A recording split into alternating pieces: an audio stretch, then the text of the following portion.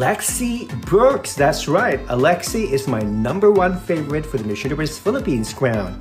She represents Iloilo City and she's 22. Now, during the personality interview last week, the contestants were asked the same questions, one of which was, what is on top of your bucket list? While many of the contestants said to do more traveling or to do skydiving, Alexie responded to win the Miss Universe crown. Now, winning the crown should really be on the top of all the girls' bucket list. Now, if there's anyone who is a real standout in the competition, it is Alexie. When she was first introduced as an official contestant, people were quick to compare her to Zozibini Tunzi, Miss Universe 2019 from South Africa. Both women are black, slender, and have short hair, and both have been subjected to online harassment and bullying because of their non-traditional looks.